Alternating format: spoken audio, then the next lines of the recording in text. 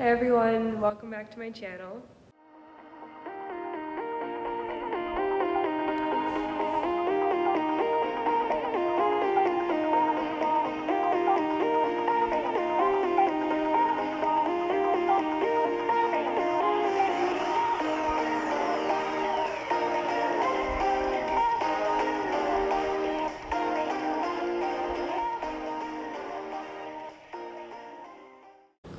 Before we get started in today's video, I have a little quick plug.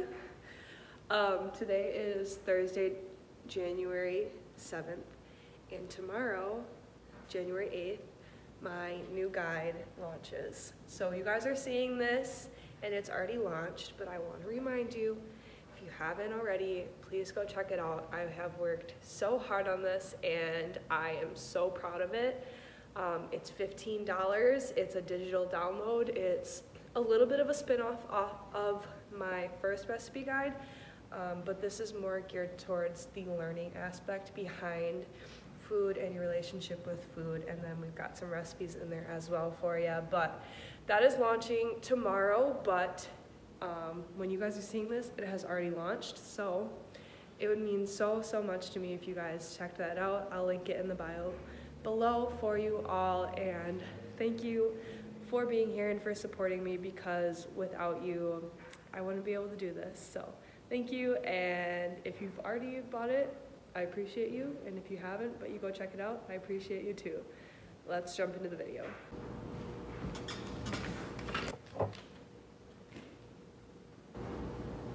Okay, hello, welcome to today's video. Today we're going to do kind of like a sit-down style video, and I know that I ramble a lot in these, so I actually wrote the stuff down that I want to talk about to kind of make it a little bit more interesting for you guys. But we are a week into the new year now, and I want to kind of help you guys out if you are starting a fitness journey this year, or if you have started one and you're on it, you know. So today we're going to be talking about how to start a fitness journey and how to make it achievable, successful, and sustainable. So I hope you guys enjoy this video. If you do, please make sure to like and subscribe. Helps to support me, and let's just jump in. Okay, brought you guys a little bit closer. So the first thing that I want to touch on when starting a fitness journey is probably the most important thing, because this is what you're going to shape the entire journey around, and that is your main goal. So you want to sit down before you start and set that main goal. What is the biggest thing that you want to get out of this and achieve from this? A lot of times for people this is, I want to lose 50 pounds, I want to lose 70 pounds, something like that. For other people it's, I want to be able to squat this much, or I want to put on muscle. It can also be, I want to increase my running, I want to increase my mile time or my 2-mile time. Bigger goals, goals that are like down the road. That's your main goal. That's what you're going to be working towards, and that's what you're going to shape your entire journey around. So the first step is to set your main goal, and you want to make sure that it is measurable, attainable, and realistic. So you should put a time to it. You want to accomplish this in a year or 6 to 8 months. And with that, you want to make sure that it's attainable. So you don't want to be like, I'm going to lose 50 pounds in 1 month. I don't know. So make sure that it's measurable, but that measurement is also attainable. If you weigh 150 pounds and you're like, I want to lose 60 pounds, probably not. Probably not.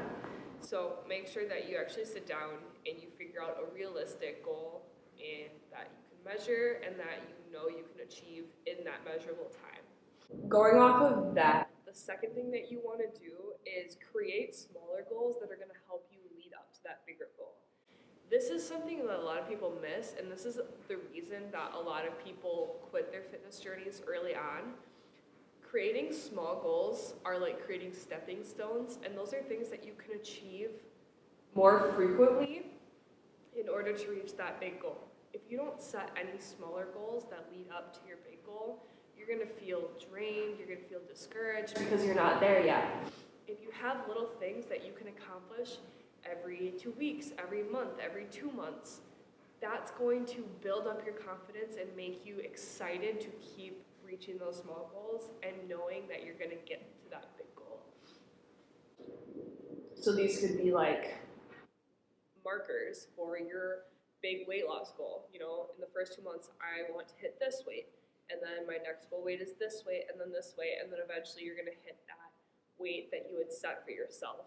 But that way you're not gonna get discouraged, you know, you're gonna be accomplishing things as you go, and that's just gonna help your momentum keep going in the right direction. The third thing that you're gonna wanna do is make small changes each week or every 2 weeks that you can focus on with everything that you have. Especially if you're new to this, especially if this is your first time wanting to start a fitness journey or your first time actually sticking to it, you're gonna wanna make small changes that you can put all of your energy into and accomplish one at a time. One of the biggest mistakes I see people make when they're starting a fitness journey is trying to change everything about their life at once, and then they get overwhelmed and they can't maintain it. So one thing that I know a lot of people do is when they start, they set that small goal of, I'm gonna hit the gym 3 times this week. And when they achieve that, maybe the next week, I'm gonna hit the gym 4 times this week. And I'm gonna be able to hit the gym 4 times for the next 3 weeks. That's one small change you can make, especially if you never go to the gym. 2 to 3 times a week is what you wanna hit, and if you can start making that small change and incorporating it into every single week, it's gonna start to become a habit. Another thing that a lot of people do is, this week I'm only going to drink 2 sodas throughout the entire week. I know a lot of people struggle with drinking soda, drinking alcohol, drinking sugary coffee drinks, and that's another small thing that you can kind of incorporate and work on for a couple weeks just on its own. So then as you kind of incorporate new things each week, they're just gonna start building off of each other, and the thing that you focused on in week 1, all of a sudden week 3, you don't have to focus on it anymore. You're like, oh, I gotta go to the gym 4 times this week, but I'm also making sure that I eat 1 vegetable at every meal. Little stuff like that that can just slowly change from your old habits into new habits every single day. Doing that is really gonna help you start to kind of find your new routine and your new habits. The 4th thing that you want to do is figure out what you enjoy and do it. Fitness and exercise is not all about the gym.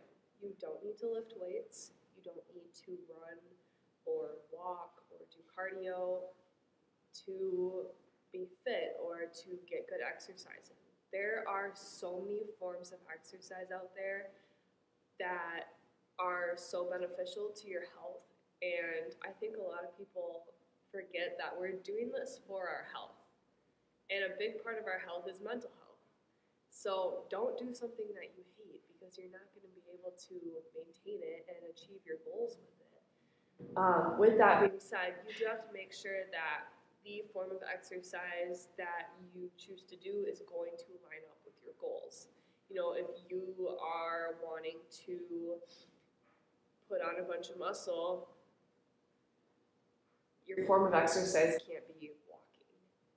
And that's okay. I mean, everybody has different goals, and most of the time your goal is going to line up with something that you love to do. You know, I love to lift weights, and right now one of my goals is to put on muscle.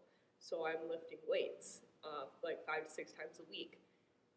But you don't have to. Like, your goals don't have to be to put on muscle or to lose a bunch of weight. Your goals could just be to be healthier.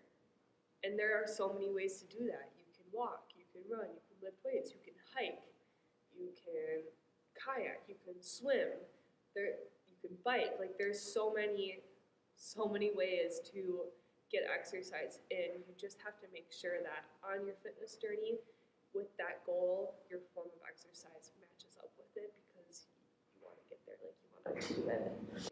And the fifth thing that I have for you guys today on how to start a fitness journey is just start. This is the hardest part. It is difficult. It is so difficult, but it is so important. You just have to start. It's like waking up in the morning. Your alarm goes off, you were so tired, you don't want to do it, but you have to. You have to get up, and you make yourself get up, and once you're up, and it's over with, and you did it, and it's time to move on. Same thing with your fitness journey. Just start. Do it. Write all these things down that I just told you. Make a plan and follow it. Stick to it. It takes, 21 days, people say, to create a habit? So push yourself. Force yourself. Do whatever you have to do for 21 days, and I promise you, it's going to start to get easier. It's going to get easier before those 21 days. You just have to do it. And I know it can be difficult, and there's a lot of things in the fitness and health world that can be scary, like going to the gym for the first time or trying new things. But if you really want that goal, you can't be afraid of what other people think or of trying new things. You have to go out and do it. So I am challenging you guys to just start. Get yourself up, get yourself to the gym, to wherever you need to go to start this journey and do it. And I promise you, it is going to be so worth it. And once you start, it's going to get easier every single day. Once it becomes a habit, it's just going to be a habit. Do you wake up every morning and brush your teeth? Yeah, because you've been doing it your whole life. You don't even have to think about it anymore. It's going to become that way for you. And it's going to make things so much easier, and you're going to start to achieve those little stepping stones, and you're going to get closer and closer to that big goal. And you're going to reach that big goal, and then you can go off of that and set more goals and more goals. And it's a lifestyle. We're doing this for our health. We're doing this for us in our lives. So why not do it? It's not easy. Like, I'm not going to sit here and be like, it's so easy to start a fitness journey, to get healthy. Like, it's not. It's not easy to sit down and be honest with yourself and be like, I'm not where I want to be right now. I need to make a change. I don't know how. I'm afraid. It's difficult, but everything's difficult when you're new. Everything is difficult when you're first starting. Everything that you've ever done in your life, there has been a first time. So this is no different. Get out there, set your goals, and just start. I promise you, it's going to be so worth it, and you're going to do so great. All right, you guys, that is everything that I have for you today. I wanted to make this as simple as possible because as complicated as it can be, starting out needs to be simplified. So again, I had 1, set your main goal. 2, create smaller goals to lead that main goal. 3, make small changes each week. 4, figure out what you love to do and do it. And 5, just start. So I really encourage you guys to kind of follow these steps if you're not sure where to start. As always, you guys can come to me for help. Reach out to me. I've been there. I've been doing this for 2 years now, but everybody starts somewhere. I'm here for you. I'm here to support you and help you in this journey. So please reach out to me. I love when you do. You can always email me, DM me, leave a comment, all of that stuff, and I will reach out to you, and we can do this together. So I hope that this video was helpful to you guys. I hope that you enjoyed it. Please let me know if you do. I really want to know what videos you guys are enjoying, what videos you aren't enjoying. Kind of the style that you enjoy. I want to make this the best platform that I can to help you guys. So let me know, leave a comment, leave a like, whatever. I'm so open to your guys' opinions. So again, thank you so much for watching. Thank you for being here. Don't forget to go check out my new guide if you haven't already. It's in the bio. So yeah, thank you guys for being